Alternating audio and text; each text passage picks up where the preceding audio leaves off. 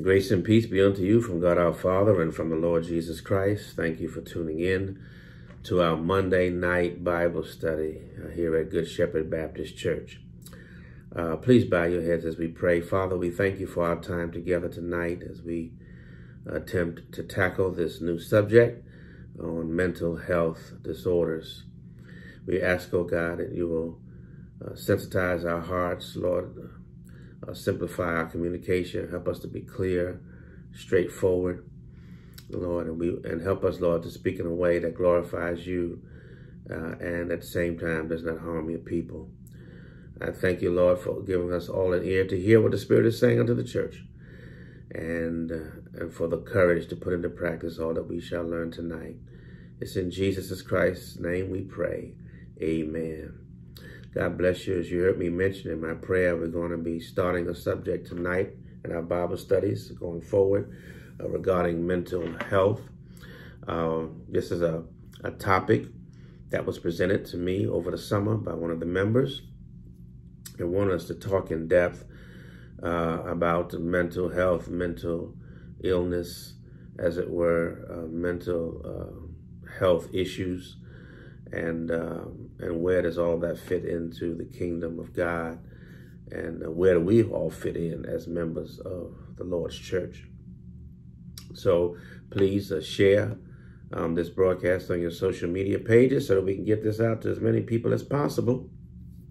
And let's see what the Lord says to us, at least tonight, about mental health, mental illness, and mental health issues.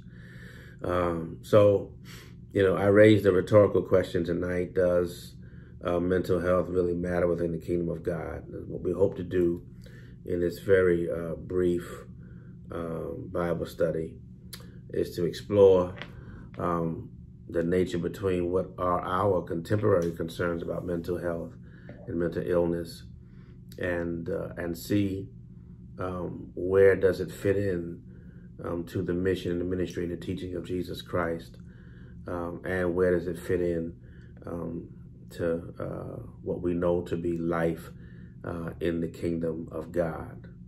Let me give you a couple of things, just some factual and statistical information regarding mental health. We know that common mental health issues affect 20% of our world. 1 in 5 persons suffering from at least a common mental disorder. You have persons who are suffering from major mental disorders. Those numbers are somewhere between 1 to 7% of all adults. All right. We know that 10 to 20% of children and adolescents suffer from mental disorders. We also know that 50% of all mental illnesses begin by the age of 14. All right? And so this is important because mental health disorders begin early in life and they tend to be chronic. Listen, they represent the leading cause of disabilities across the globe. Yeah. 1/3 of years lived with disability are due to mental illness. There was a startling fact that I read, and that had to do with the fact that mental disorders shortens a person's lifespan. The life expectancy is reduced between 10 to 20 years for those people who are suffering, listen, from major mental disorders. All right? And we know that behind the numbers, I'm just throwing a couple of things out here tonight, really trying to just drive home the notion that this is a serious matter and it's more pervasive than we think it is. But you have to understand that behind the numbers, there are traumatized and hurting and disoriented people who have been torn apart on the inside. They are estranged from their families and their communities. And and stigmatized as well. All right. And we've all seen it.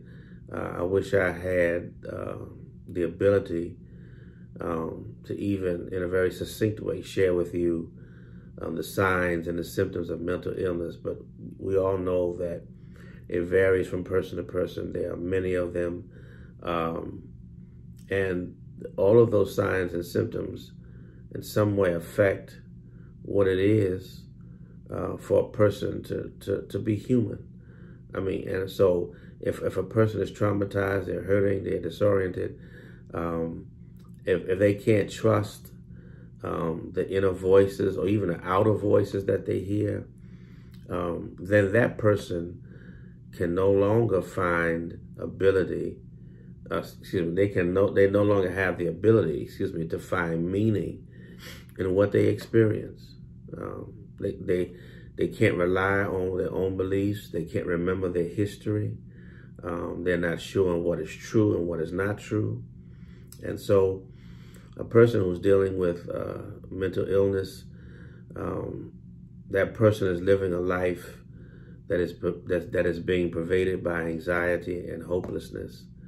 And anybody, listen to me, who in an unhealthy way is dealing with anxiety and hopelessness, that kind of anxiety and hopelessness, it cuts to the core of who we are.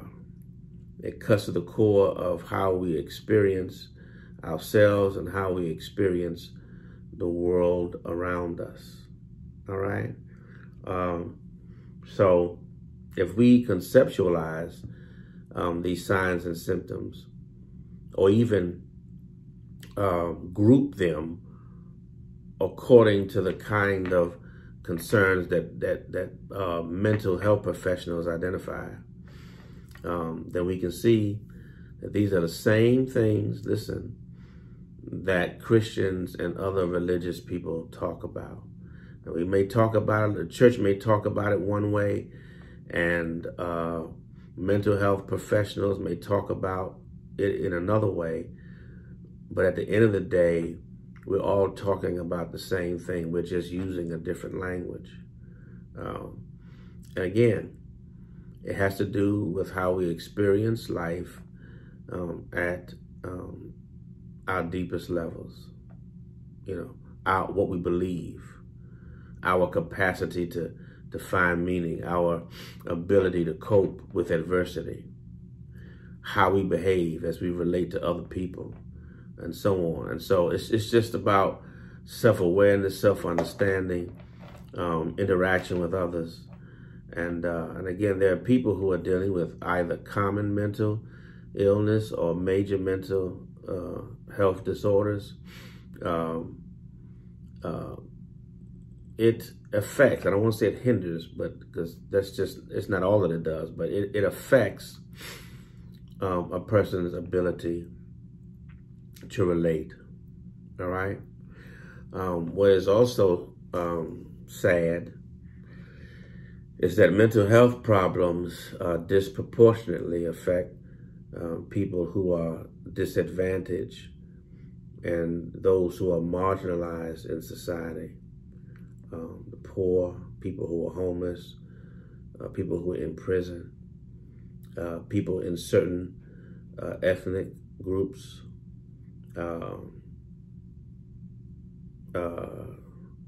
gender and sexual minority groups, deaf people, so on. So it's, there is this vulnerability paradox, because now let me also say that people in wealthier countries with more resources, they experience a greater mental health burden, let me say it that way, than poorer countries. But whether it's a wealthy country or a poor country, it is clear that generally those who have the least are the ones who suffer the most. All right? So, mental health and mental illness is also has within it an economic component that cannot be overlooked. So you got the numbers, you got the economics, you have what it is doing to people socially and otherwise, and then beyond that, we have to realize that mental health problems are also associated with the fact that people with mental health disorders are often stigmatized. They're bullied. They're prejudiced. They have to deal with social exclusion, and so people dealing with mental health issues and mental illness, that in addition to their diagnosis, there is this social labeling, amen, that, adds to the stigmatization. So, so we know that it's a real issue. We can't just overlook it. We can't gloss it. And just, in a very unsensitive way, just label people as being crazy. It's real. And if it starts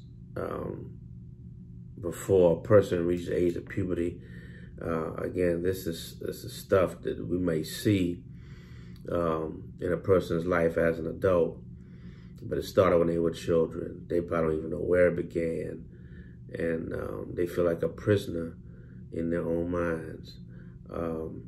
So another question I also want to raise tonight by way of introduction, and what does the Bible say about all of that? Surely, if this is an issue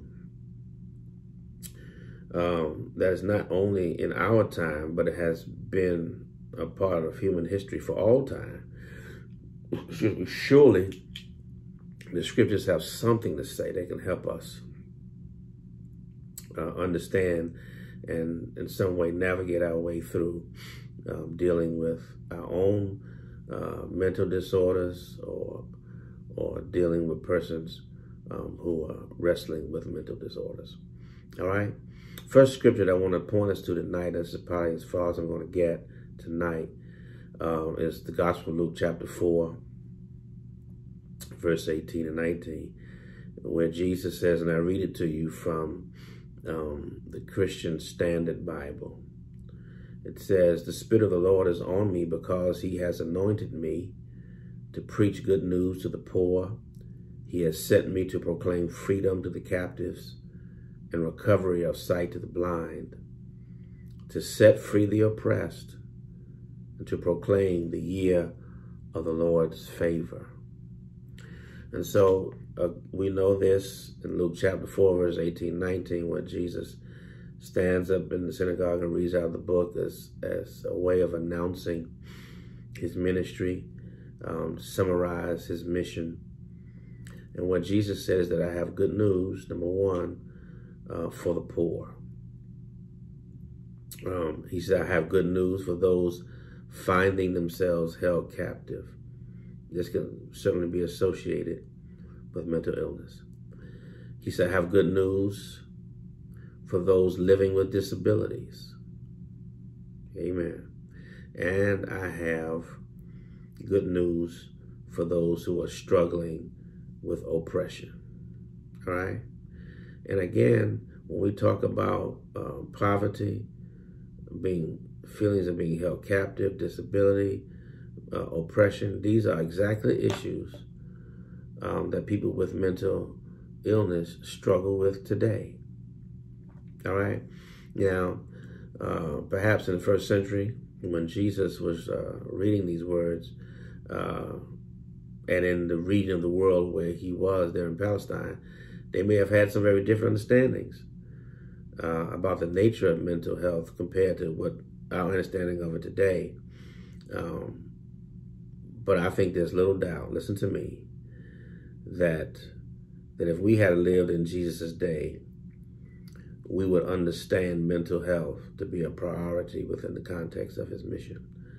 And what's the point that I'm making? I'm making that the mission and ministry of Christ remains the same. And those of us who are following Christ, we are told that the work that we've seen him do, that work shall we be able to do, and greater work shall we be able to do, because the Lord has left us and gone back to the Father. All right? So if mental health was a priority within the context of Jesus' mission, then mental health disorders, illnesses, mental health in and of itself must be prioritized within the context of the church's mission. All right? How can I say this? When we look at the miracles of Christ, the stories of how Jesus healed in particular, these were demonstrations of the coming of this kingdom. We are told that he healed people of many different conditions. We read the Bible, right? And the only story that I guess specifically sounds like the healing of mental illness in terms of how we define it today was that man who was possessed with many devils, the demoniac at Gerizim. And the Bible talks about his symptoms, that he was, as a result of his demonic oppression, that it affected him in the area of his behaviors. The Bible says he was difficult to restrain, he was howling, he was self-harming. And the Bible says that when Jesus encounters this man, the Bible says that the Lord heals him. He's restored by Christ to his right mind, all right? In today's diagnostic terms, one might say that he was a maniac, or he was suffering from mania. That was probably associated with a bipolar disorder, all right? Again, but Jesus heals him. So we know that for the man to remain in that state, in the presence of Christ, was unacceptable. Jesus addressed, did not ignore, but Jesus addressed the man's situation and helped the man to recover. As the Bible says that he was restored back to his right mind. When you think of that, of course, that would be considered to be a major mental health disorder. But then there are common ones like anxiety and depression. Again, the Bible speaks quite a bit. Not only does Jesus talk about it, but also the Apostle Paul talks about it as well. And so, because we know that anxiety and depression are common mental disorders. I should say that depression and anxiety is a key symptom in common mental disorders. And again, affect 20% of all the people in the world. All right, and so people sometimes when we look at the teachings of Christ and the teachings of Paul, it looks like the Bible intends to make people feel guilty, as it were, for feeling anxious and for feeling depressed. But that would not entirely be true. One might say that it's true, but we know now that it's not entirely true because we see Jesus give expression to his own agonizing anxiety and depression as he was meeting his fate in the Garden of Gethsemane. Even the Apostle Paul, another place in the Bible, he talks daily about his anxiety that he had personally on behalf of the churches. And so, Christ nor Paul, which are two examples, none of them were able to sail through life all of life situations without some moments of anxiety and not some moments of depression. They were not apathetic. They were not without any passion. But more importantly, they understood their priorities, and they contextualized, listen, their worries and turned them into prayer. Again, sometimes a person with mental health does not have that capacity to contextualize their anxieties and worries and use it as a thing to which they will petition the Lord about in prayer. All right. So what I want to sort of come to an end with this first part and tell you that life in the kingdom of God is not a life without anxiety. If you're not anxious about anything, if you don't feel anything about anything, that means you don't care about it. And so in the kingdom, it is what we worry about, and it is what we do with our anxieties that really matters. Okay, so we worry about the wrong things. Sometimes we are anxious about the wrong things, and the Bible implores us, listen, don't be anxious about that, and don't be depressed about that. And a lot of times, again, our anxieties and worries are a reflection of where our priorities truly are. That's why the priority of our life as believers must be the kingdom of God and its righteousness. Amen. We are not to be worried about those other things that God has promised already to take care of. But you can't walk around and not feel anything about anything. You just have to prioritize what you are concerned about, okay? And learn again how to conceptualize whatever your concerns are and turn them into petitions that you will take to the Lord in prayer. So let me close with this, since I've only got about 8 minutes left. I want to suggest that from a Christian perspective, mental health is about our capacity to fulfill our vocation, both individually and collectively, within the kingdom of God. All right? Mental health. It's not about being right. It's not about being perfect. It's about having the capacity to do what God has called us to do. Amen. As individuals, call us to do as a church within the kingdom of God. Amen.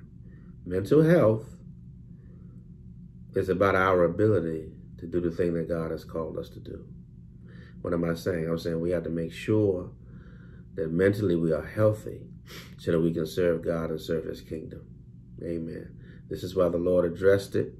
This is why you and I ought to address it, because as a result of mental illness and common and major mental illnesses and disorders, sometimes people are, or their capacity is reduced. They cannot effectively serve the kingdom of God in the way that God has called them to. Amen. It's all about glorifying God at the end of the day. All right. Sometimes, of course, we see people dealing with mental illnesses, and we don't want to see that person traumatized. We don't want to see that person hurting. We don't want to see what it's doing to them on the outside. But at the end of the day, what ought to grieve us the most, and what ought to be our major concern, is that they be healthy and whole enough to be whoever it is that God has called them to be. Amen. To have the capacity to fulfill their assignment. And that's it at the end of the day. When you talk about demonic possession, when you talk about major mental health disorders, and so forth, and common mental health disorders, those individuals are reduced in some way, and they just cannot live up to their calling because of the dis-ease and the disorder that is within them. Amen. But we ought to be concerned as members of the church to help people deal with that disorder, those dis-eases, and help them to get whole. There's an anointing, Jesus said, that's upon me for this particular area. Amen. And we are to be in the business of helping people to become whole. Amen. Helping them heal so that they can then go on and do those things that God has called them to do. We don't want them to be at a disadvantage in any way. Amen. We don't want their abilities to be diminished in any way. We want them operating at full capacity so that God can get all the glory. All right. And so how does that happen? So we know we talk about mental health disorders. We're talking about the brain, and we're talking about the mind. And I totally understand that scientifically we're talking about the brain. Scientifically we're talking, or psychologically we're talking about the mind. And we know that plays a major role. But it's also, for us as a church, it's about us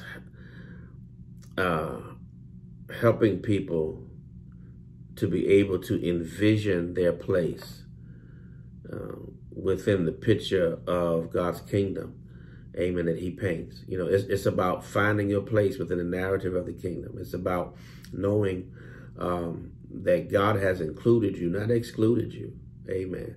And whatever disorder and or disease is affecting you mentally and psychologically, it is to know that it is something that can be dealt with. It is something that can be overcome. It is something that can be conquered in a person's life. And again, they can find their place in the kingdom of God. The worst thing is to have people feel that they are perpetually excluded from life in the kingdom of God, that I am reduced only to the disease and the disorder of my mind, and that I don't have the capacity to be whole, to live full, amen, to express all that God has put in me because of this one thing that's going on in my life. So as members of the church, we have to be agents of healing and change. Amen. We must work with others with the hope of them experiencing the power of transformation. Amen. That they can, again, do whatever it is they need to do for the kingdom of God. So listen to me. I'm going to close with this. Listen, mental illness is not a failure of Christian faith. In other words, so if somebody has dealt with mental illness, they ain't got no faith. No, mental illness is not a failure of Christian faith. It is a challenge to Christian faithfulness. Mental illness doesn't mean you don't have faith. Mental illness means for you that with that illness, you're going to be challenged to live faithfully as a Christian. And we want to bridge that gap. We want to shorten that distance, amen, help people get to that place where they're able to live faithfully as a Christian, despite whatever mental illness challenges they may have, all right? And this is, I'll close with it. This is the incarnation of Christ. This is the incarnate nature of Christ. And he offers us a realistic hope. Amen. And shows us that we are not alone, that he shares in the same suffering that you and I share in, and yet he was able to overcome it. It is challenging. Amen. I go back to the Garden of Gethsemane. I mean, if there was ever a point for him to turn around and go back, that could have been it for him right there. But he stayed the course. Amen. He overcame the feeling of anxiety and depression, the challenge to his mind, wondering, can I make a difference? Whatever the case may be. The Bible says he was sweating, sweat like drops of blood. I mean, he was literally hemorrhaging, as he was on his knees in prayer. But thank God he was on his knees in prayer. He found the ability, amen, to take his anxiety and worry and turn it into the petitions with which he made his prayer. Amen. And God gave him the strength to go on. I was talking with someone years ago, and they said to me, Pastor said, I'm not concerned with being normal anymore. I'm just concerned with getting better day by day. So as I close with this tonight, because I got a long way to go with this is going to take a little more than I can give in a couple of nights, but I'm going to do my best anyway. But I'm going to close with this and tell you that your mental illness is not a failure of your Christian faith. It's just a challenge to Christian faithfulness. And I believe we can overcome it in the power of God and by the word of our testimony. Father, we thank you for the word tonight, this brief introduction as we move into the area of mental health illnesses and disorders, both common and major. And where does that all fit into the kingdom of God? Does the Lord prioritize people who are dealing with those issues, and how can they be transformed and changed and fulfill whatever it is that God has called them to, so that they might live productive lives in society and glorify your name and live a life of faithfulness. Lord, help us to expand this idea and notion that all of us are called to the kingdom of God. We are called to your eternal glory, and on the way there we may have to suffer a while, but you're going to establish and strengthen and settle us. We thank you for that now in Jesus' name. Bless everyone who is on the broadcast tonight, listening and watching. We pray, oh God, that the Spirit has spoken to them and taken this feeble attempt, Lord, and made it clear to each one of them in their hearts, those who need to hear it. And I pray, God, they'll get that rhema word, that revelation that'll make the light bulb go off and set them down a new course and a different path towards wholeness and healing in Jesus' name. Again, Lord, I thank you for our time together. It's in the name of Jesus Christ we pray. Amen. God bless you guys. Thank you again for tuning in.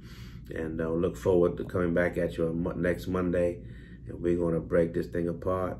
And you know, my foundations are a little disjointed, but don't worry about it. As the lessons go on, we pray that God's going to make this real clear.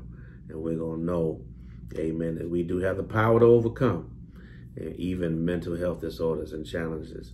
Amen. That it is the will of God that we prosper and be in good health, even as our soul prospers. We believe that healing is the children's bread.